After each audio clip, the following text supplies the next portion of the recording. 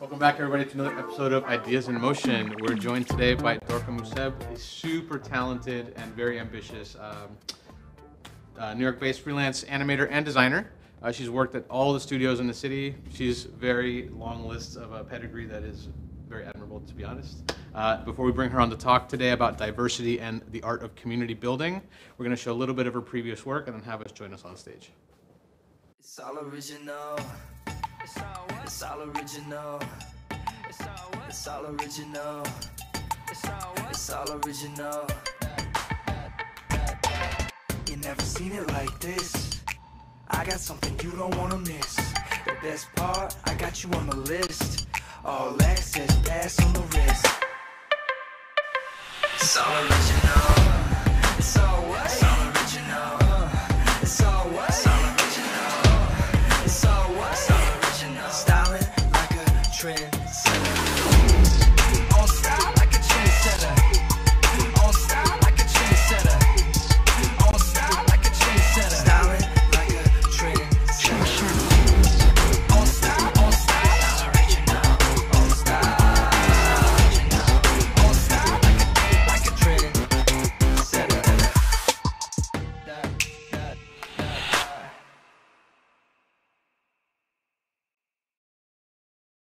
Dorca, welcome to the show. Hi, thank you for having me. Of course. It's going to be a really fun conversation today. You are versed with a very unique background and skill set, which I'm very excited to chat about.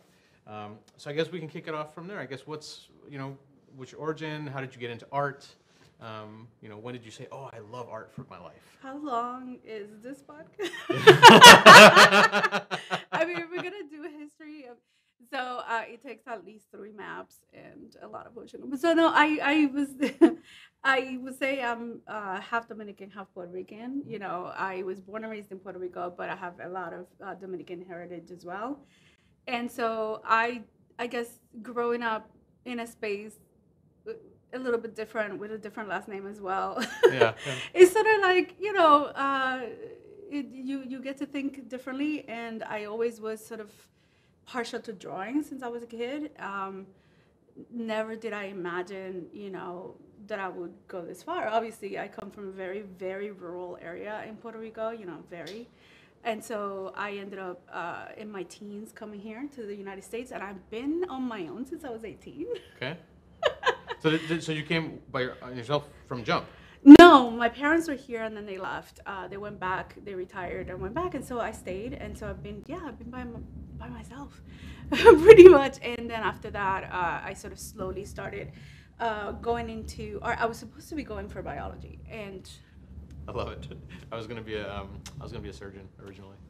Listen, Yeah. I got to that anatomy class. It was the anatomy class. It's another wasn't class. it? It hits you, and you're like, nah, not for me. And I still had to take anatomy. I mean, obviously for drawing, but it is anatomy. I mean, anybody, if you're a nurse, if you're, just amazing, because I couldn't do it. I took kudos to anybody who passes those classes. And that was the first class. There was 2. So I quickly realized this isn't for me. And I ended up going for graphic design first at a community college where I was at, which is Madison, New Jersey. And then after that, I decided to go for art school in New York City, and I was like, why not? ended up going to the School of Visual Arts in 2003 and graduated in 2006. School of Visual Arts back there. Yeah, represent. Yeah. Represent. Yeah, and I actually was one of the first classes from motion graphics too, because they had a motion graphics program. They were one of the first ones. I want to say it was one of the first ones. Yeah. And so it was really great to, I was studying graphic design and then I saw motion graphics, and I had already started using Flash back then. Mm-hmm. And ActionScript too, baby. That's what's up. Yeah. ActionScript too. Oh my god. That was actually my origin story. Also was in I started as a video game developer for ActionScript. You know, little Flash games you used to play in class when you're supposed to be paying attention. Yeah. No. Very aware. So yeah, I didn't realize that School of Visual Arts had a motion graphics program until one of the teachers came in and started showing us like, this is motion graphics, and oh my god, this is what I've been wanting to do. And that's when I really sort of started going in that direction. It took me a few years to get an actual job, because this was shortly after 2008 happened, so, oh yeah, it's a painful time. A little bit. Do you remember the exact piece of work that you saw when you said, like, when your eyes just got big and you said, that I want to do that? Yeah, it was actually a couple of years after I had been already working, and that was a Bugs piece for Goodreads. Oh, a classic. Yeah, classic. Everybody knows that piece. And everybody knows. Yeah, it blew my mind, because I was like, oh my god, that is so beautifully done. And I still, to this day, shout out to Bug for that piece. I still go back to it. I still look at it. I still study it. I was fascinated. I was absolutely fascinated to see that so beautifully done, and see if I was able to do something like that. So I started around that time, sort of looking for ways to express in that direction. In that world. So, okay, is that how you ended up going into television? Yeah, so, when motion graphics first started, there was a lot of television work. It was a lot of broadcast work. It wasn't specifically something that I wanted to do. Sure. So much as those were the jobs were. So I ended up at VH1. That was how it was. I graduated in 2009, and I said, who's got money? Yeah, basically. I mean, if you've done the Viacom rundown. Oh yeah. Once you're in Viacom, you just kind of circle around. You change channels, which just means a different button in the elevator, and pretty much. It was interesting that this is where it started. But I also started at Comedy Central, which was.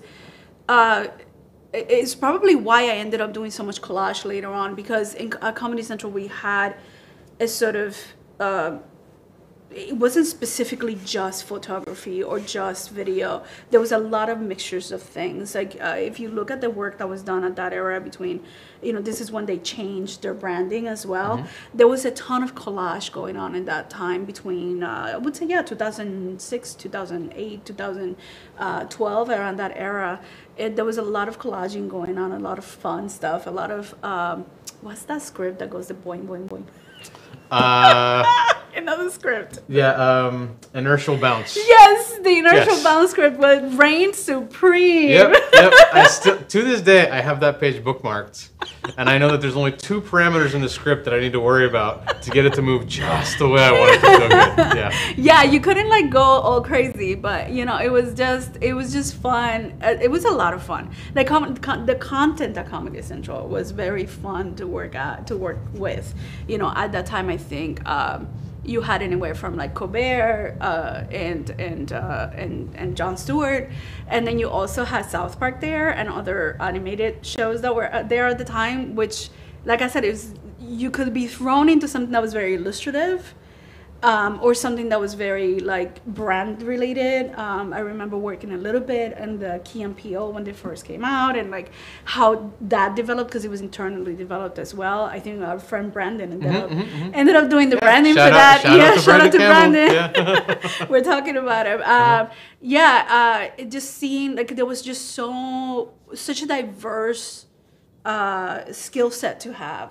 which I'm really thankful for. And I got introduced to 3D there as well, because they were also doing a lot of 3D work. So it was kind of like everything goes. Yeah, so it's you know, today we're chatting about diversity, right? And so from a very, I guess, early start in your career, you were already thrown into a diverse type of work across all skill sets, right? Which is the thing that, you know, I kind of get asked that a lot from, you know, young grads and all that. They're like, oh, I'm really good at this one thing, and this is all I want to do. How do I do that? And I'm always kind of like, I mean, yeah, you can be really awesome at one thing, but there's so much to be gained from just saying yes to anything they throw on your plate, and then just learning and trying it out. You know? Yeah, I do feel like when, you know, here's what I think about it. There's value in being specific about your skill set and like focusing on one thing. I do feel, for my part, that I've learned that by exploring another venue, it makes that specific thing that I want to do a little bit stronger, because you're looking at it from different perspectives. Yes, it makes it better. So it doesn't necessarily mean that you don't explore other things. I encourage anybody who, if you like doing a certain thing, go to do 3D for a minute, and then that will inform so much of what you do with that one specific thing. And like, it's sort of a great way of like adding to your sort of I am missing out words today, but adding to your repertoire. Yeah, and I think that exploring and examining that, it really wasn't until about, I want to say about 2013, 2014 that I really started seeing more community-driven things. At the beginning of, I mean, Motionographer has been there for a really long time, right? Very Which long. has been like OG, yeah. Right. Shout out Justin Cohn. Justin Cohn. I mean, I think that it was the one place, and then there was other like smaller spaces where you could go in and ask questions, but it was very toss up. You will either get called a noob or like you don't know how to do that, and so it was just, like what's wrong with you? Yeah, right. And so I relied more on the people around me. I don't know if that's changed. I'm pretty sure you can still post on some job boards or some general community boards, and you will still get trolled. This is true. Yeah. We're a tough crowd. Yeah. Like the best crowd, but also a tough crowd. I imagine that most of us are just like, you know, that guy that chews gum and is unimpressed all the time. Yeah. That's what I figured. Yeah, we all sit there and we're just like, not that cool. Yeah, it's all right. Yeah. And on the inside, we're like crippling fear of like, I wish I could do that. Oh my god, that animation is so good. You know? Yeah. God damn it! How old are you again? Yeah. And you're already there. It took me years. Literally, you're 11. What's wrong? Yeah. So okay, another interesting kind of part of this, you know, diversity in the type of work and the techniques and the mediums. You've been freelance, it seems, most of your career, correct? I have, and I think for the most part, yes. At the beginning it was permanence. You know, it was the best of both worlds. You get paid freelance money and you get a study. So it was permanence at the beginning, and then a little bit after, I think after Patriot Act, I would say that I started sort of freelancing for real, where I was going from one studio to the next, and sort of working on short-term projects, or like being a month here and a month there. It took me a while to get the hang of that. Again, this community, I think after, I would say, 2013, 2014, the community sort of started getting a little bit more welcoming, more open, and started teaching each other more things. I mean, the OG video co-pilot, of course. Andrew Kramer. Yeah, we all learned how to animate a flare. Yes. Yeah. I mean, J.J. Abrams will hire us all. Forever and ever. Base level 101. There's the famous Juan chuckle, which we need to come up with a camera for because it comes up every so often. It's great, but I think that he opened up that door, and so people started getting a little bit friendlier in terms of like what the content was and wanting to teach, you know, others. And then School of Motion came in to the mix, and Joey Corman, hi Joey, who did his 30 days of motion, you know, After Effects, etc., and started sort of doing these classes. And I think that's when I really started sort of being more aware of a community being built, of a community being here. And through School of Motion, then I found Panimation, and I found a lot of other friends, and that I'm still friends with today. We still talk and help each other out. You know, I think that I think animation per se, it's something that has to be collaborative. I think that before it was a matter of like, I'm going to do this on my own and look at all of what I did. But knowing that that leads to burnout and like making it more collaborative, open people up to being able to bring in like new generations of people, other ideas, collaborating with others. I think it's been a little bit more open since, and I'm very thankful to that it is that way. Yeah, to have the overlap of everything, right? And it's kind of cool because it's almost like the whole world, and 2020 only exacerbated this. But as a freelancer, you know, you are used to always having to be the new kid on the block. You go for a week, you go for a month, and then you move and you walk into an entirely new pool of that microcosm of community, right? Yeah. Like one thing is the online world, but even going from one studio or one network or, you know, totally different set of rules every time you walked in there, right? And and it's the unspoken rules, which are the hard ones to get by, right? It's not the rule of, oh, are you a good animator? Art, like, it has nothing to do with that. It ends up being like, all right, is this a bro circle? Cool. Or like, oh, okay, they're all ladies. Sweet. How do I interface? You know, like it's or is it a mix? Or is, you know, is it all people of color? Is it all, you know, heavily slanted Different in one genders. direction? Yeah. You know, different. I think you know, I do have sort of a personality that is more not as I'm extroverted. You know, so obviously I'm gonna come in and be like, hey. Yeah. Which was not always welcome.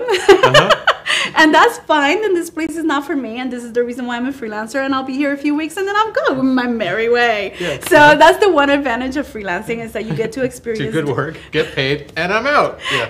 Bye.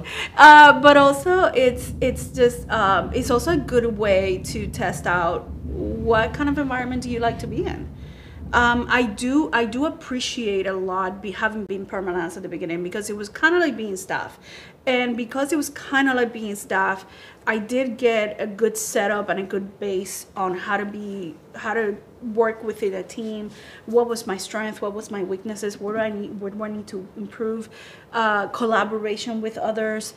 So I did get a good base, and then from there I would know, like, okay, you know, walking into a new environment, how do they work? I knew what questions to ask, and I knew more or less how to go about it. I've not had a lot of like terrible experiences. You know, studios are very welcoming, and by now when you walk into a studio, they have everything set up. It's like, here you go, we're onboarding you. They either send it to you a couple of days before, or they give you the first day to just sort of get acquainted with everything. It's very seldom do I get thrown in, you know, to something, unless it's like, we need someone at ASAP. Yeah, which happens often, right? Yeah. Yes. Yeah, I think there's also something to be said for energy around that. So myself, it's a double-edged sword. I'm known for being the guy that you call when everything's on fire, and I just drop in and fix it, and it's great. But you come in with the extinguisher. Yeah, no, literally, I'm like, hi all, so I'm here. I don't know if that's a good thing or a bad thing, but I'm here now. So what are we doing? You know? Yeah. So it's an interesting thing to think about, how like you can draw and place yourself into those things. We were talking a little bit before the show about how like you know, like all boys Catholic school, or like, you know, all girls school, and like all dude studios, and how it tends to be more disorganized. And I'm very much guilty of this, you know. And it's just, I find that all fascinating to be like, yeah, you totally draw the energy sometimes. Yeah, I think the energy is different energy every time that you go into a space, and it depends on. I feel like, having had all of these sort of experiences, I will tell you that the person who, either the owner of the studio or the creative directors, are the ones that set the tone for the rest of the studio. They set the tone, and I have seen spaces that are very welcoming and very effective and very I think every space that I've walked into has had incredible vibes, one way or the other. You can how's that? Incredible vibes. Your vibe is incredible. And some of those vibes are amazing, and some of them are not for me, but that's okay because I know that I'm gonna be out. So how do you feel that translates into the digital space? You know? Yeah, you know, if anything, with the pandemic, it sort of made it a little bit easier for me to be able to not walk into spaces, but not literally walk into spaces. But you know, what was really exciting was I got to work with people that I would have never worked with. You know, I got to work. There was one particular space when I worked at Golden Wolf that was so much fun because one person was in Paris, the other one was in Canada, I was in New York. So it was working with people that I would have never had the opportunity. Same thing with Neon Zoo when we did the poem not too long ago, the animated poem. It was people that were in Israel. There were people that were in all parts of the world. So that's the one thing that, if anything, increased my point of view. Weirdly enough, even though we were stuck at home, I was still able to see so many other artists from all over the world that were coming together, and like that I would have never been able to be a part of to have met even had it not been for that digital space. Yeah, that's a great point, because before you had to go to the studio to sit next to the person physically, right? Yes. And that was how you interface with your people. And maybe they're from Brazil, or maybe they're from somewhere else.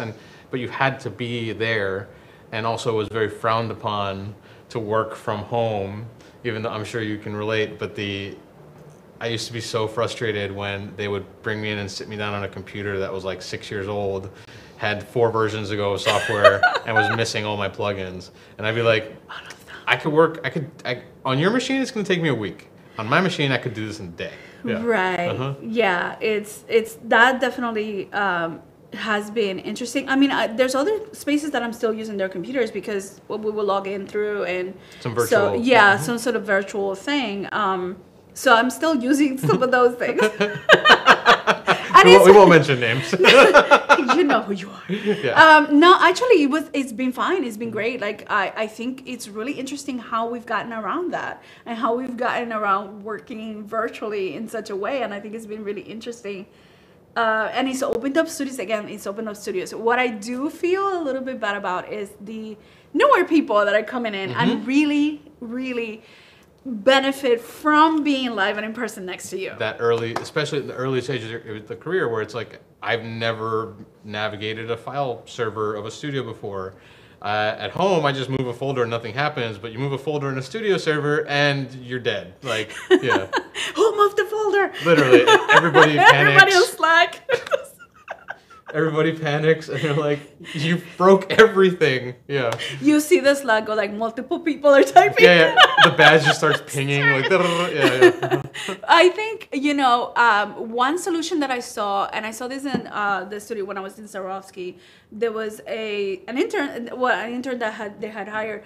And I think it was very difficult for her because she had been, she came in as an intern in 2020.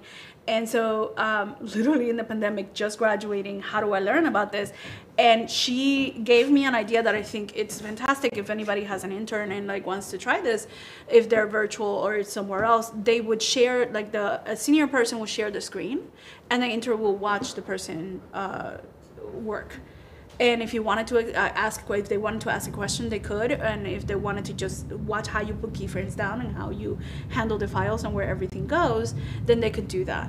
And it was immensely helpful to the intern to just watch the senior person put their keyframes down and see how they went about doing their easing and etc. and why certain things looked the way they did and how they organized their things. So it was very, I think it's the newish way of doing things, like sharing your screen, sort of like a stream that we're doing now, or a stream. Internet.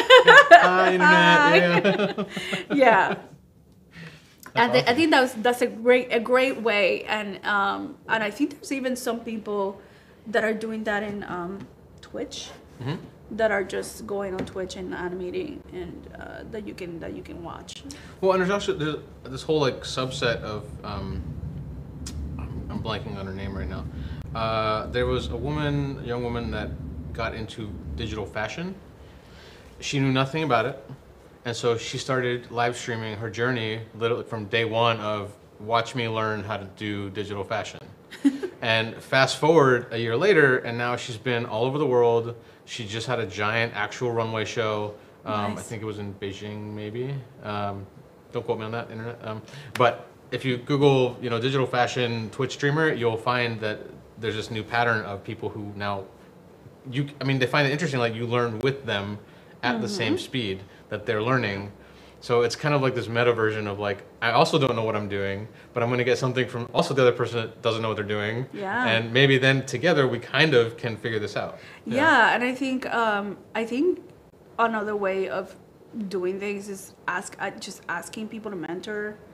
There's a lot of that right now. Mentorships are just incredible. Like for me, I wish that I had a mentor, some sort of mentorship when I was first starting out. And I think a lot, what's really funny, a lot of the questions that we get as mentors or like what been in mentorship space has more to do with freelancing than it does about the art. Yeah. It has more to do with business side. It's the business side. And I always, and again, another shout out if you don't mind, to Motion Hatch, who's incredible, and she is constantly throwing, she deals a lot with the side of business, and so she goes in and she has a podcast and interviews people. Like that's how I learn more or less, and asking the questions there, and not being shy about asking questions, even if there's that unimpressed guy on the other side. There's plenty of us that will help. Even if you get a sad face the first time, there might be a happy face in the next room over. Yes. Yeah. Just keep trying. Yeah. No, that's it's very true, and I mean that's a whole other topic of just like the balance of how do you stay an artist and do work that you're happy with, and the type of work you want to be doing, and you have to weigh that with the very real, side of life of. Eventually you don't live at home. Eventually you got, your rent to pay and health insurance and, well, depending what country you're in, but, the life catches up. And then you have to start choosing. At some point you kind of have to make the decision of, I'm going to take this project because it's good for me, like my soul, or I'm going to take this project because it provides me a certain level of comfort. Yeah, I think, I've found a balance of that nature as well, of like, okay, I'm gonna work on this to, ensure that I have a roof over my head, but then other things I'm doing, one of the projects I'm working on right now, it's not paying me as much, it's fine.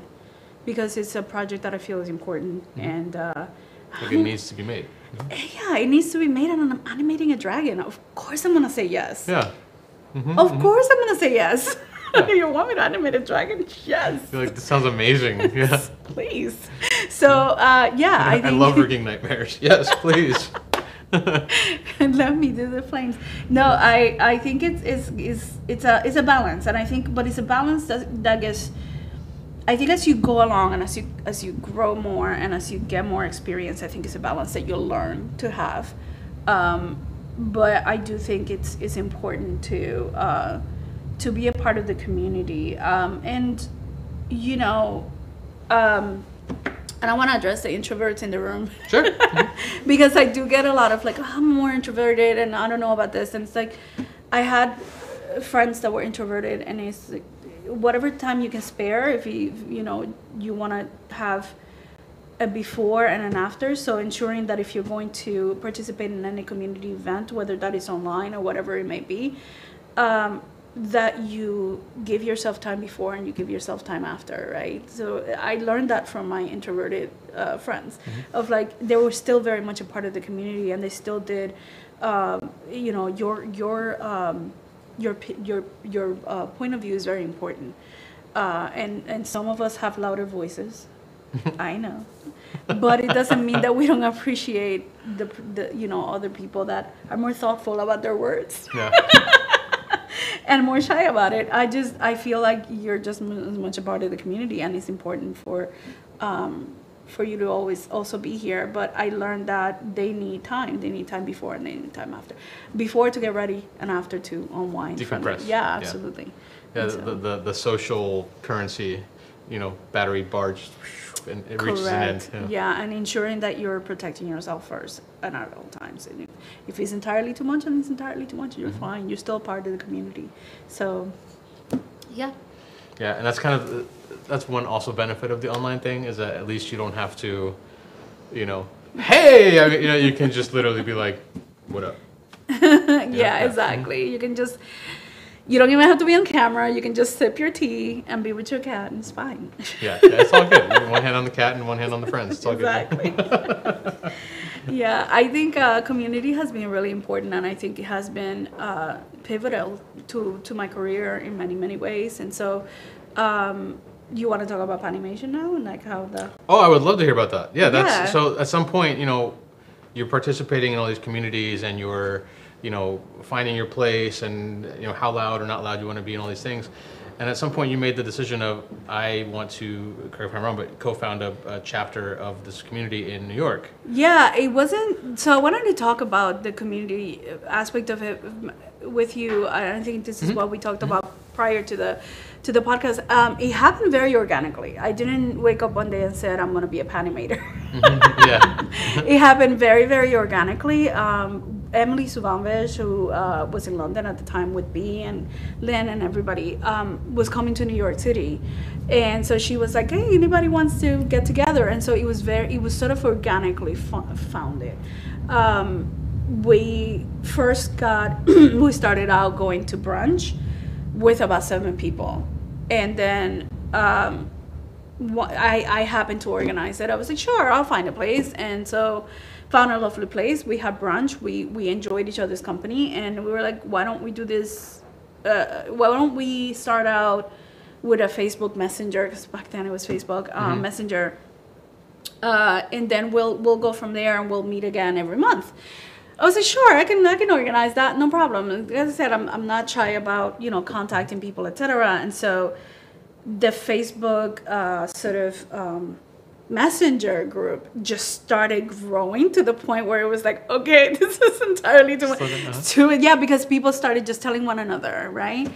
And at the beginning, and it just started growing from there, more of like word of mouth, because even not so long ago, about 10 years ago or so, now Panimation has been around for like 5 or 6 years now. At least the New York version. The London version started with B and Lynn and Hedvig in 2015 in London. But we started Panimation New York City in 2017.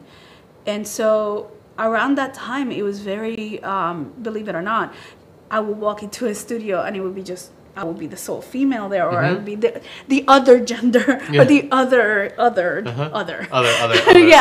whatever. And so we walked in, and once I started, sort of like Panimation started with the 7 people, it was so enthusiastic. It was, there's more of us? What do you mean? It's because we didn't know one another, because it was only one per studio. So for the first year that we did this, I think the one thing that I would remember clearly was people saying, oh my God, I had no idea that there was this many people, different people in motion graphics. And so it was interesting to see that. And every month, it will be sort of like a shuffling of faces saying the same thing and inviting one another. And I felt like there was a need for that, to ensure that there was a connection. I am, if anything, I'm a very good connector of people. That's one of the strengths I have. I know that I'm very good at being like, you need to meet this person over here and over there, right? I found that that's one of my strengths. And so whereas like with Emily and eventually Irene, who became Irene is more like introverted, and so was Emily, and so they served another aspect of it for Panimation. They had the contacts, they had the ways. I remember Emily put a whole event together with Vimeo. So there was different aspects of other people. I definitely did not do this by myself, and I could not have. You know, pairing with someone else was essential because these other people took on things that I couldn't. And I was the loud voice in the room that I could ensure everybody was comfortable and come on everybody and hey, let's go. While behind the scenes, Irene and Emily were doing so much work. Yeah, there were, the hard part, where it's like, oh man, like having me try to reach out to people. We share that similarity, I think. Where having to be the person that follows up on every email or maintains a database or whatever, you're just like, I'm falling asleep, I can't do it. Hey, who's got the party? Let's go, Yeah, doing all of the, I remember Emily took copious notes every time that she had everything straight right there, and I said, she knew B, and so we sort of formed a really good friendship with B and Lynn and Hedvig, and we continue because it felt like there was a need there, and I think that if from what I've said so far, right, if you are going to form your own community, and I think your friend and I spoke about this when I'm blanking on the name, but if whatever community you're going to do, respond to what people are telling you. So if I responded to people telling me we need to do this every month, and I said sure, let's do it. I think a little bit after a while there was another need that arose of maybe we don't need to do this every month anymore because people already know each other enough, and now we're going to do it quarterly, and now we're going to do events. And so it is a matter of learning and knowing what people want to do and keeping it very open. So there was never any fear of people coming up to me and saying, why don't we do a museum trip? Why don't we do a picnic? Which was one of the most successful ones. Is the picnic was... Who doesn't love a picnic? Yeah. Oh, we had such a great time. And then we should do it again. Okay, let's do it again. So it's just... And that the picnic idea came from another member who is not an admin, and museum trips came from some of our younger people and the junior people that were coming in, screenings. People wanted eventually to collaborate and cooperate. That's what it means to have a community. It doesn't mean that I get to dictate what everybody does or I get to pick and choose. People will approach me and be like, I want to do a screening. Sure. I'll make sure that people are there. I'll make sure that I announce it. Like I said, I have the loudest voice here because I'm just loud. You need a loud person, and you need a balance. And so I'll ensure that I make the little posters and the arrangements and make sure that people know that it's happening, and we'll do whatever you want. So that's how the community was built. It wasn't built, it was built very organically, and it was built mainly as me listening to what the community wanted to do versus me dictating what we should or should not be doing. Well, it's pretty cool too to hear that, because that means that the original, I guess, hook, the reason that someone would tell someone else about it, was just because this is cool, there's other people like me. Yeah. Right? Like at the core, it was just that, like, wait, there's more of me. Cool. Yeah. And then that led into, I guess, sort of like the plans of, oh, well, then now that there's a lot of us, we kind of just don't want to hang out. Yeah. We kind of just want to have a reason to have a drink and chill in the park. So let's go up to have a picnic. Yeah, and other people I know Andrea Smith, for example, started doing. I think she started in 2017 or 2018. She started doing Things Took a Turn, which is, and it was born out of oh, do you think we should do it? Yeah, do it and see if the Animators want to, collaborate with you on this. And she's still doing it. It's short films, and I think she's doing a fantastic job of that and getting them screened. And she's doing short films herself now that I think are getting awards. So to see not only the community being built, but also see it grow and see the people in it do so well. It's been amazing. It's been fantastic. One of the best things that I've seen the community do is as I mentioned before, even as close as 2017, 2018, we were still having one of us, whatever the other was, in studio, and now we're getting each other. Oh, you need to work with this person, or you need to work with that person, or you need to work at this studio or that studio, and bringing each other into spaces and having a more diverse people in the space because we're recommending one another and we want to work with one another. It's been one of the things that I've seen that really makes my heart like sing, because it's just beautiful to see. Yeah, and I'm curious, do you feel that that's happening at all levels of the studio business? No. Right? So, because here's the other, right, on the one side, awesome, great, we're all starting to now be the animators and the worker bees, and there's more of us, that's wonderful. There's a large skew still in, you know, anyone with the executive title. Yeah, I think that's also changing depending on the studio. It's starting to change. I'm seeing things changing. You know, I'm seeing a lot of studios that are female-owned or women-led or other genders-led, and/or. Yeah, shout out to Andor. Andor. They actually shot a music video in my previous studio space. They're fantastic. Yeah, they're amazing. Andor, Mighty Oak, who's around, you know, female-owned and queer and others, and so and there's also you know, Sarofsky, Aaron Sarofsky owns that space, and then there's also. There's another studio that I was, Neon Zoo, who's Ellis Kelly, who does a lot of documentaries and a lot of, I think she's more known for the Obama video of like, and she's done some incredible documentary work, and we got nominated for an Emmy with her. Super proud of it. I got to go to the Emmys here in New York, the documentary Emmys, it was fun. It was fun. I did my makeup and I looked like the Hamburglar. I did. I looked like the Hamburglar when I went. I was like, had these ridiculous earrings and I had my makeup and I looked like a Hamburglar.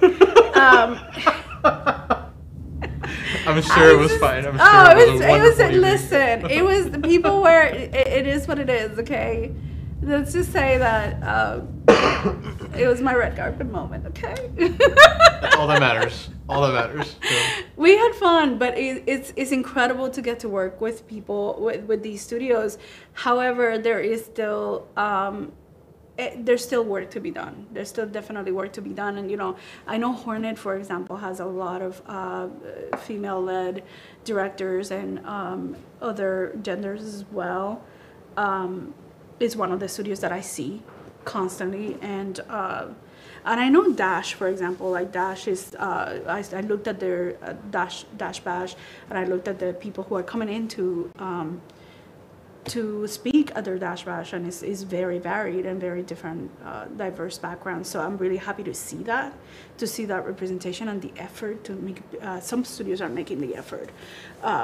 Still making the effort from 2020, still making the effort of represent, you know, make sure that people are represented and that they do have diverse voices. But there's still work to do. There's still work to do. Do you have any, I guess,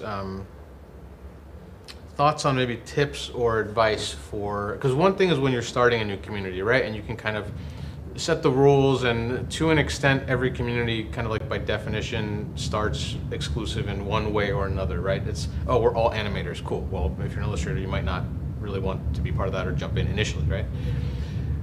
But it's a lot easier to mold something when you're listening, especially if you're listening to what people ask for, to make it inclusive and diverse, right? Yeah.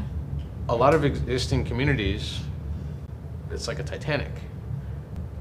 Any thoughts on how you might approach trying to shift kind of those tides within these larger pre-established situations? As I said before, and I'll say it again, it begins with whoever is guiding the community. They set the tone for the community, right? And so I've been in communities where I'm out. I'm like, I have no desire to be here. This is not made for me. You're not making it comfortable for me to be here. And I've heard multiple people have already said to the admins, this is a problem, and the admins aren't listening, and nothing is being done, then there's very little that you can do other than abandon ship. Right, abandon ship. to continue that. Become the internet's biggest troll. Sure. Yeah. Uh-huh. I mean, it's very little. If the admins are not willing to listen to the community, and I think that's what and I'm not to continue to toot Panimation's horn, but I'm gonna toot. Toot away. We love Panimation. Panimation. When we first started, actually the name itself was genitalia related, and we heard people say we're not joining this community because we don't feel like the name is a good name for us, and we don't feel comfortable here. We listened and changed it, and so you don't feel comfortable. Let's change that. Let's figure out a way for it. Like for me, it's more about, if you're going to build a community, you want people to be comfortable there and want to be heard. And what I've experienced a lot actually is people being very afraid of telling an admin something, or being critical, or bringing something to the table, especially people who are from marginalized communities, very, very scared because they don't know what the reaction is going to be. And when they see that they have a voice, when they see that they're being listened to, it opens it up even more for them to be more comfortable and bring more ideas to the table. But that has to do with the people running it. And it's always, if you're running a community just to say, I have a community and it's all about this, then that's a community of one. And then everybody in the community is gonna look like you and is gonna be just like you. Well, great, you have a community of yourself. Yeah. If you want a community that is diverse, that has different people coming in with different ideas, and they're open and they're comfortable telling you something is wrong, then you need to listen. And that's always going to be the person at the top running it. It always depends on who is. And I've been to communities where it's like, this isn't comfortable, and you're being told that people are not comfortable, and you're not doing anything about it. I'm going to have to leave. Because at the end of the day, I have to protect myself, right? And I have to protect my mental health, and I have to protect my exposure to certain things. So unfortunately, you're not going to have me there. No, and it's also interesting there, that thought that specifically if you come from a marginalized group, the rest of your life has enough trauma to deal with that like the last thing you need is to go get made fun of or whatever on this new forum. And the crazy part is, I have several friends that are parents, and they kind of half joke about how most of their job as a parent these days is just to like navigate their kids' social media and the exposure, because there's no off switch, right? Like when you used to have to be at the studio to be a part of that community, like you said, you could go, not my vibe, I'm out, and you never have to think about them ever again. Now, there's a limitless entry points of essentially of abuse that can come from, you know, being in any of these situations. And so you might leave, but now that you were there and they set you up, you know, you don't know what anyone could be saying, trolling, etc. And it's so hard. It is hard, but I think that also, you've heard of the freelance grapevine. That freelance, you don't want to work there. You don't want to be a part of that community. That's usually what happens when there's a community and there's problems in the community and the admins have been told and nothing's been done. Very quickly do we hear you don't want to be a part of this community. You don't. If you do, just make sure that you know that this is what's happening within the community and know whether or not, and make your decision as to whether or not you want to be there. But just fully know. So we tell each other like what communities to avoid, or if you want to be there, just know that this is what you're going to have to deal with, right? Because it's always your choice regardless, isn't it? So I'm not going to take the choice away from anybody to be like, you want to join that community? Go for it. Yeah, go have fun. Yeah. Have fun, but know that this is what you may or may not be dealing with, and this may or may not add more stress depending on where you are in your own journey as well. You know, I feel like there's people who are not there in the journey. I think when, it depends on where they are in the journey. I think when 2020 happened and we sort of had this shake up, it was interesting to see how the industry responded to it. It was interesting, and how we've now gone back to the norm, right? And very few spaces are still advancing this space. To be fair, though, to the industry as well, there were conversations that were being had internally as well, and I think that not everybody needed to say things externally. I think it was, how do I say this? Let me put my thoughts together for a minute, yeah? Sure. Yeah, I think. Should we talk about 2020? What are your thoughts? We can dive into it if you'd like. Yeah. Okay. Your thoughts while I gather mine. Yeah. I think there was a movement towards everyone should be heard, everyone should have a seat at the table, everyone is equally valid. But I think, totally my own subjective analysis of the situation, is that was driven because now everybody was equal and that we were all stuck at home, working from our own desk in our own house. So this interaction of having to sit next to someone that was different than you and would question you face to face and tell you, it's not going to work, or like, I really don't like what you're wearing, or we're just not the vibe. A lot of that disappeared.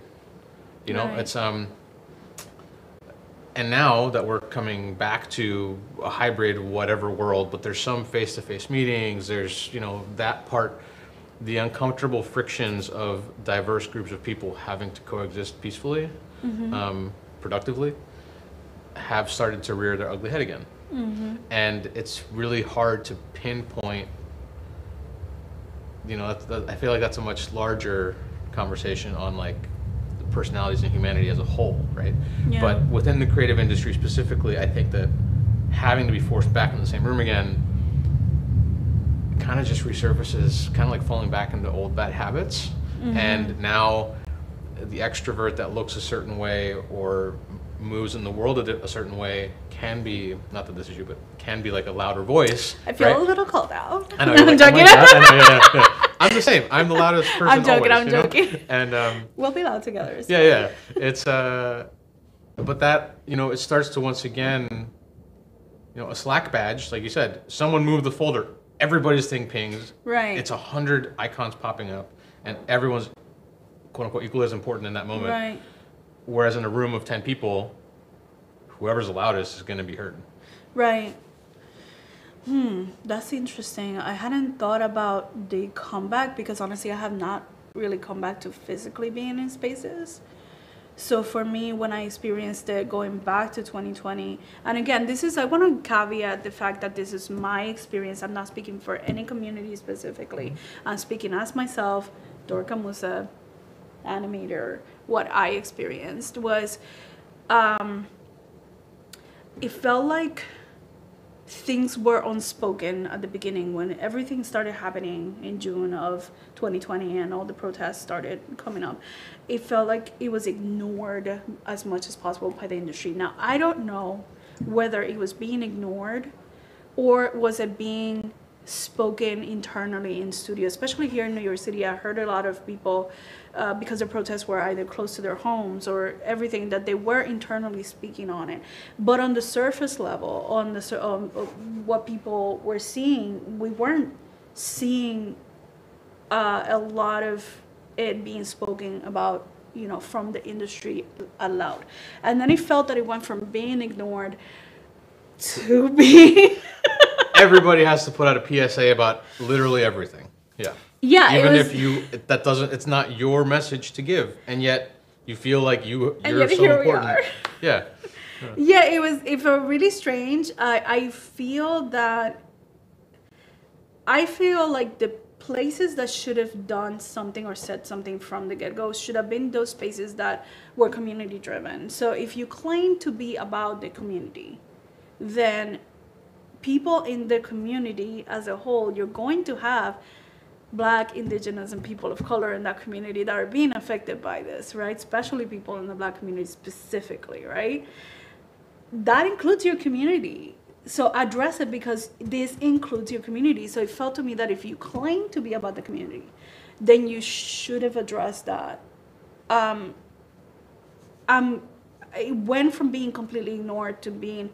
So the pendulum swung so far that you know, you had lists like, I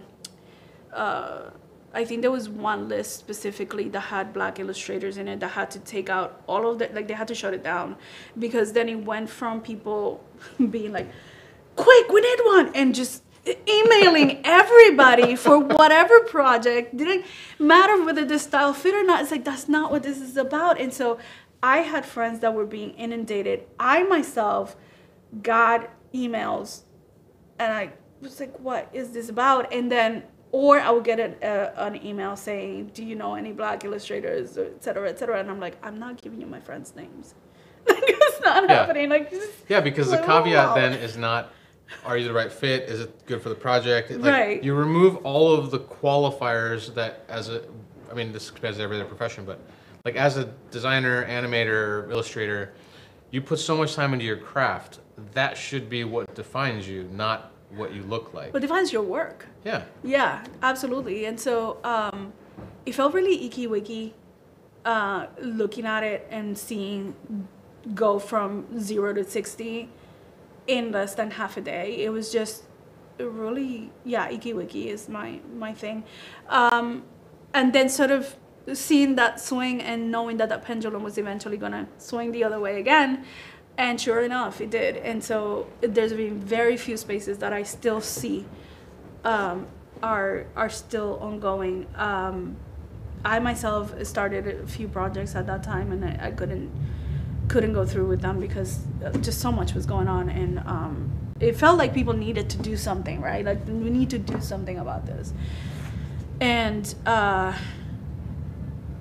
I just feel like we just swung really wide, and instead of, I hope that people are being more careful and being more prudent about what they share as well, and giving space to those who need space.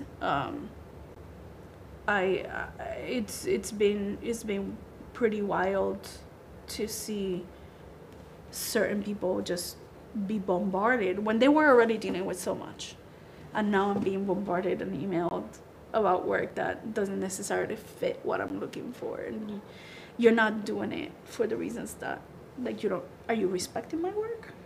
Yeah. No, you're checking the box because, oh, wait, it's cool to be Black. Hire a Black person, you know? Yeah. And it's, I mean, as a Hispanic man, I used to get that all the time too. It's just like, you get called out to be like, hey, you're that person that speaks Spanish, so that's why you're on this job. Right. And it's like, yeah, but I've also animate. I also what? That doesn't matter. They're like, no, we just kind of need you to like translate some stuff, and they're like, yeah, I've been the token in the room many times, you know, and I think this is something that I don't think gets spoken about a lot. You know, being the token in the room, it's usually painful because they just have you there to see, like, we got one, see, and but you don't really get work, and so this is when. Once I started realizing that pretty early in my career, I started giving myself work and started sort of learning on my own, because I wasn't gonna get those. I wasn't gonna get somebody telling me, sit here and learn with me. You know, if I asked a question, the reaction that I got was very different. And so, since I learned that that was gonna be the reaction that I got, well, then how do I teach myself these things, and how do I advance myself in these ways? And so this is when I started sort of like my online every tutorial in the world, and teach myself a lot of things, because the reaction that I got even when I was in the room was very different. And so I want people to think about that. I think that it's important for people to think about, especially now that you're saying we're going back to one-on-one. Sit with your discomfort. Learn to sit with your discomfort. If the person in front of you is not like you, so what?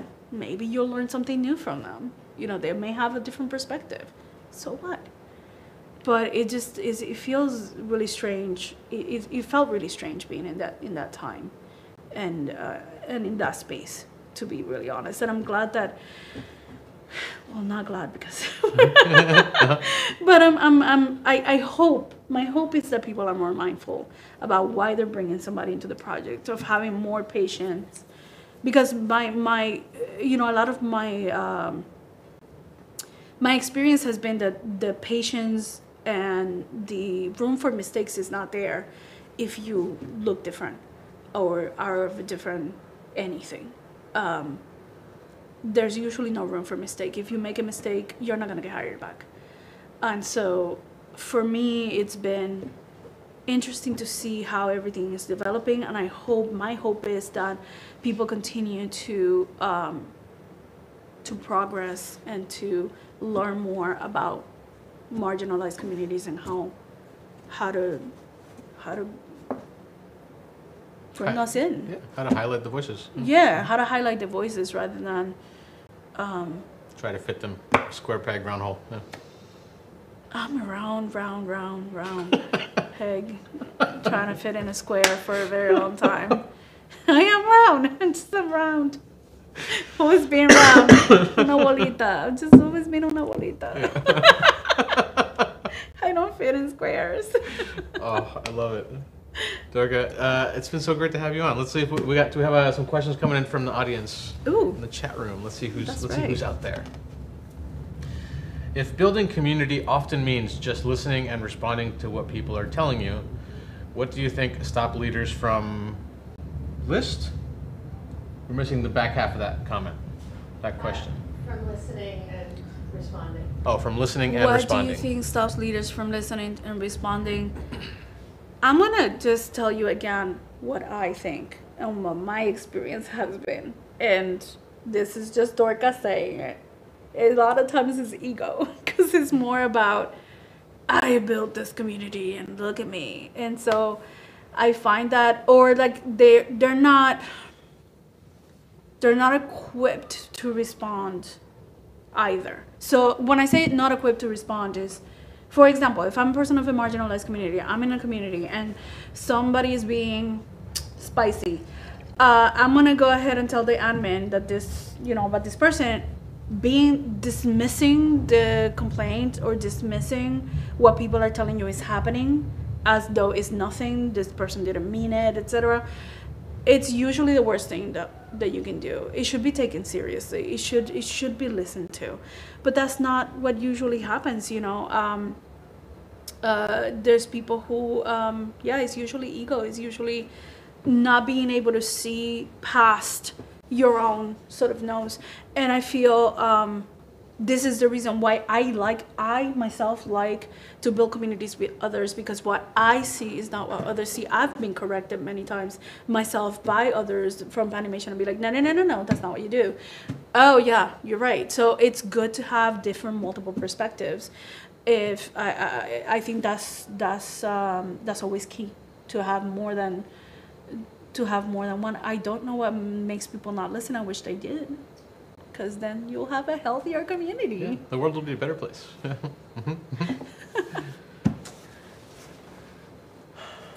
How do you balance creative expression with meeting your clients' needs and expectations? How do I balance that? It's an excellent question. That's the art form right there.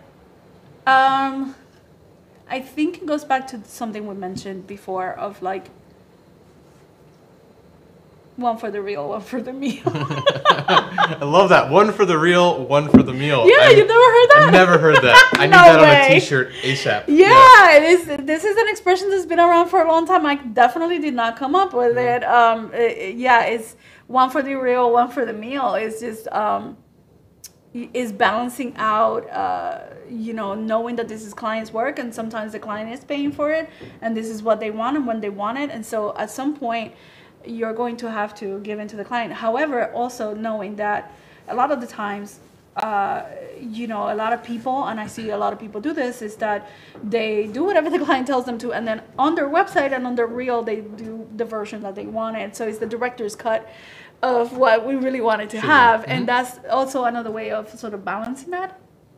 And then balancing it out with, since I'm a freelancer, just taking on work that I feel is more along the lines of like what my values align with. Mm-hmm. But I just paid my student loans yesterday. Congratulations. That's what's up. Yeah. No, it's interesting. I always think of it as I refer to it as the as you wish moment. As you wish. And my personal battle on that is I have a solid 50-50 rule. I will be in a project and I will always push at 100%.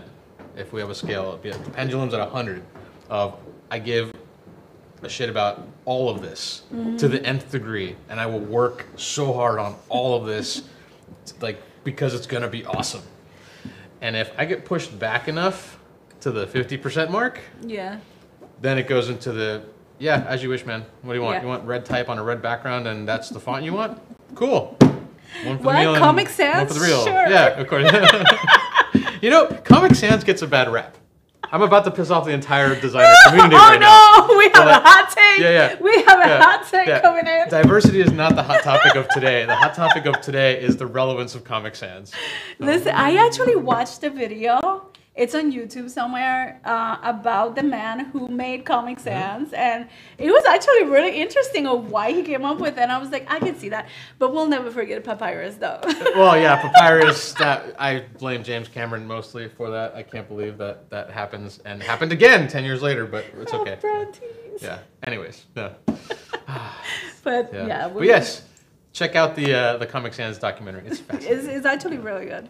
What boundaries you set on gigs to prevent burnout? Ooh, that's a good one. Oh, Jordan, what's up? Yeah, Jordan, hi. Haven't seen Jordan in so long. Yeah, I've only just met her on social. So She went all the way off to Portugal and came back, and I have not seen her. Miss you, but the boundaries. Mm-hmm. Okay, so I think boundaries are going to depend from studio to studio. I tend to set boundaries around the time that I'm going to be there and try my best to work with the producers, and talk to the producers and tell the producers, what is the expectation here? Is more than anything what the beginning of the project, setting up the expectations for the project. If it just so happens that the client is being a client and it is what it is, then we'll work that out somehow. If I have to stay, then I have to stay. But for the most part, I try my best to anticipate and work with the producers in order to know what the expectation is, how long is it gonna take, what's the feasibility, what kind of work are we looking to do, how much this is gonna take, depending on the project and depending on. But setting all of that up at the beginning of the project rather than. yeah, a good producer is the make or break of 10 out of 10 projects. Yeah. Lord bless you. I mean, like, the producers out there, honestly, my heart just, if you get a good producer, it's like, thank you. Yeah. Your life is a million times better as a Yes, creative. Mm-hmm. absolutely. I think it's working with the producers more than anything and knowing exactly what the expectation is going to be. And as far as I've been, like, honestly, like, producers are very honest with me and be like, this client is the client and you may have to, okay, well, as long as I'm prepared to do that, then we're good. But I try the best to also, if I know I'm going to take on a project that is going to be a lot of like intense work, make sure to book myself some time off after so that I can, sort of recover, because otherwise it just becomes entirely too much if you bounce from one to the next. Yeah, you can only go 1,000 miles an hour for 3 weeks and progressively less as we get older, and then you definitely need to say, I need a week of nothing. Yeah. At least I need to veg and watch Avatar: The Last Airbender again. Such a good series. Yeah. And they didn't use Papyrus in their title sequence, so we like them. Yeah.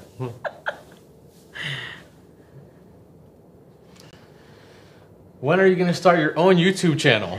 That's funny. You're like the second person to ask me that. I'm like, maybe I should. I don't know. Maybe we'll see.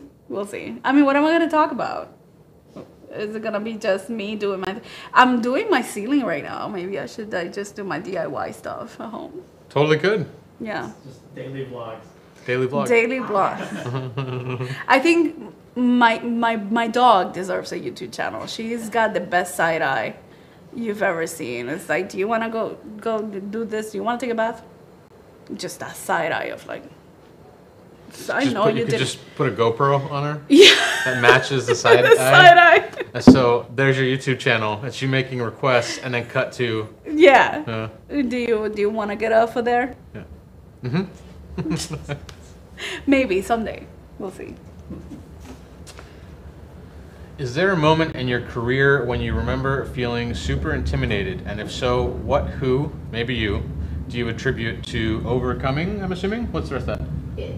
To overcoming it, yes. Is there a moment in your career when you remember feeling Yeah, I mean, at the beginning of my career, I was a wreck every day. Like, I just, like, it was hard. It was very hard to, it was intimidating because, you know, when one graduates freshly, like, it's sort of like, I don't know if art schools still do this, but it's my one thing about art schools, that they sort of tell you that you're the one that's going to be doing everything. And it's like, no. And so you come in with so much pressure on yourself. Like, you have to get it right and you're doing all of this. No, you're doing just a part of the project. Like, this is your part of the project. We have a sound designer. You don't have to worry about that. We have the producer. You don't have to know how to write music. Right, exactly. Yeah. So it's sort of like, that's more or less what was more intimidating for me, was the idea that I was going to have to do the whole project by myself, which was not what happens. You know, it's not the realistic aspect of it. It was also a task for me to learn the programs. And so learning the programs quickly, like how they actually work, that was key for me. And once I started learning the tools, I usually equate it to learning how to use a hammer, right? So, like, if you can use your tools, then the more that you get to use your tools and know how to use your tools, the better it is for you to conceptualize the artwork that you want to do, if you know how to make it, because you know your tools well. And so for me, more than anything, overcoming sort of that intimidation was learning my craft well, learning the tools well, so that I could then, if I wanted to do something or something was in my mind to do, I was able to do it. Because at the beginning, it's very overwhelming. Do I do it in 3D? What's the best way? How to build it, etc. Learning from others how to construct a project, how to organize it, how to ensure that you build it the correct way. Once I learned that is when I stopped being as intimidating. I think it was learning the tools more than anything. Yeah. When you kind of you feel yourself become that Swiss Army knife. Oh, I can walk in and someone's going to hand me some beautiful boards, and I'm going to know how to make them move. Right. And I can focus on that being beautiful and not the video coupones on that. How do I animate a strobe flare on, like, the, you know? Yeah. Oh, video coupon. I think he made an announcement. He's coming back. I'm like, oh. I hope so. The internet needs more Andrew Kramer. Oh, yeah, we miss you. But it's okay. You have like 5 kids now. It's good. Yeah. You're a little busy.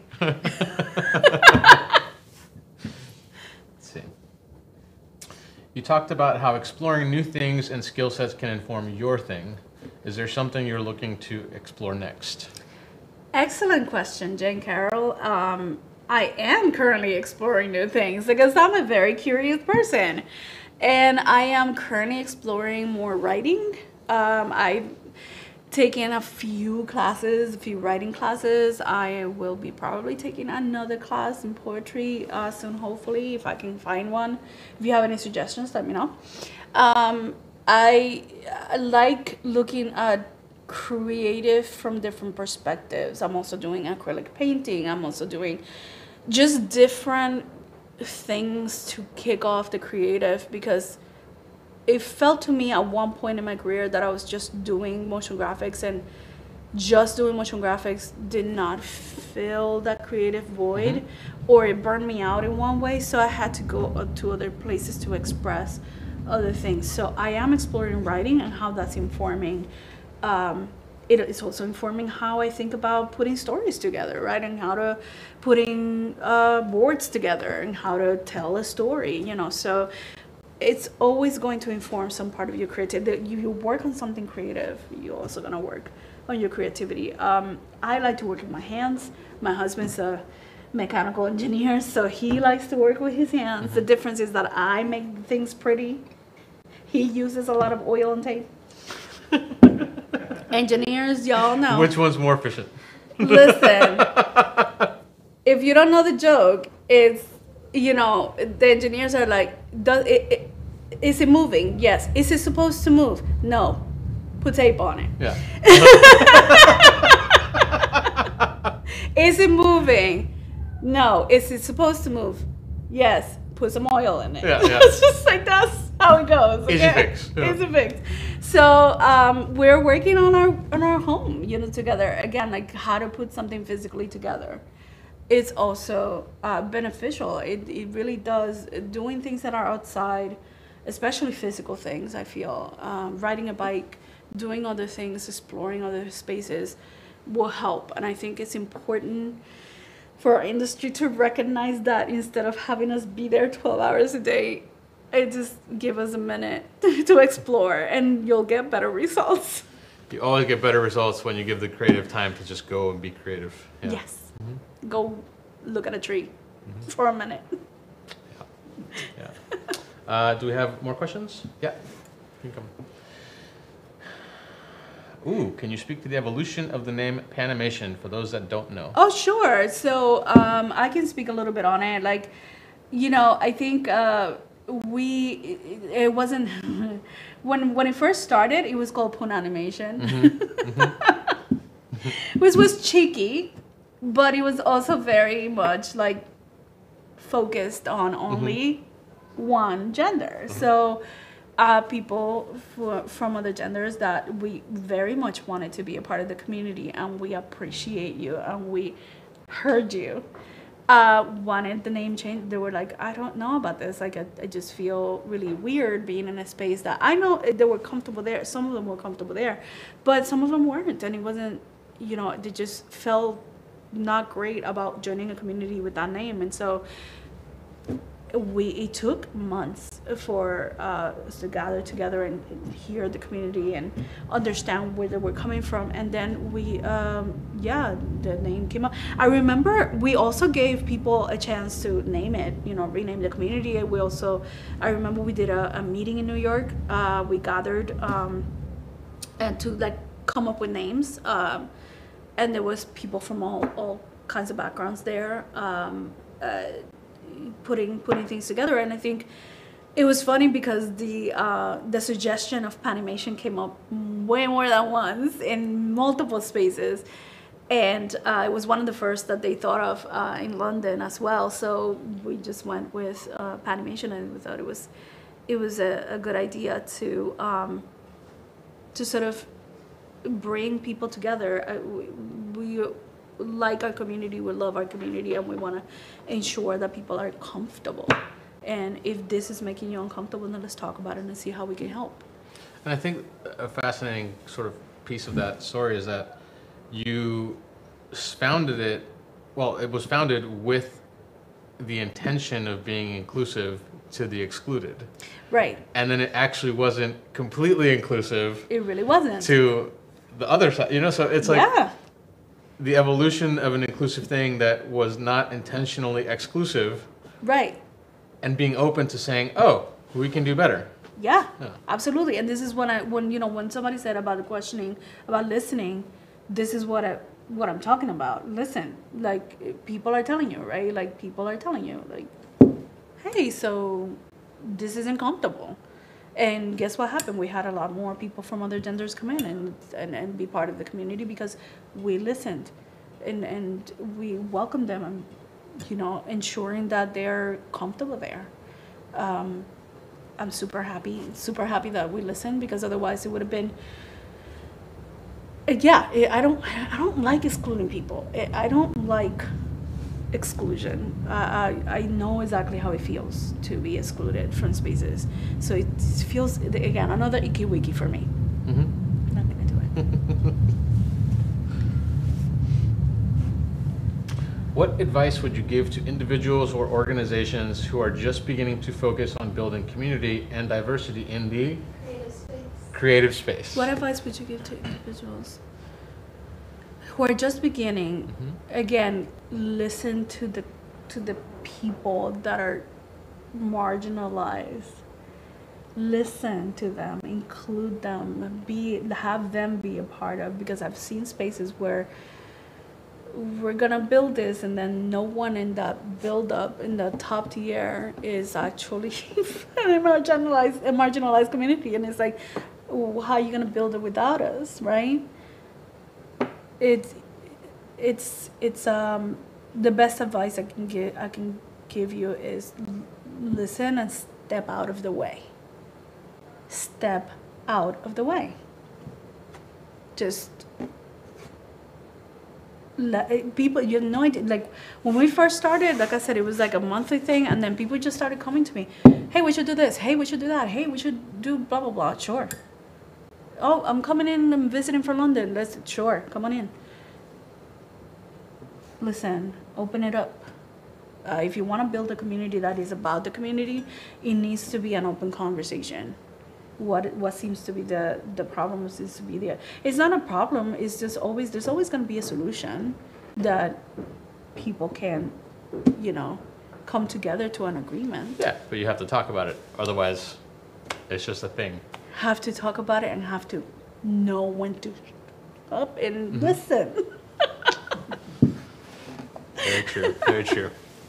Well, I think, how many more do we got? We're good? Dorca, this was amazing. Thank you so much for joining us. Of course. Yeah, we'll be sure to link you on, all of the fun reposts and all that. Everyone watching at home, thanks so much for tuning in. Subscribe to the channel, get notified the next time an episode drops.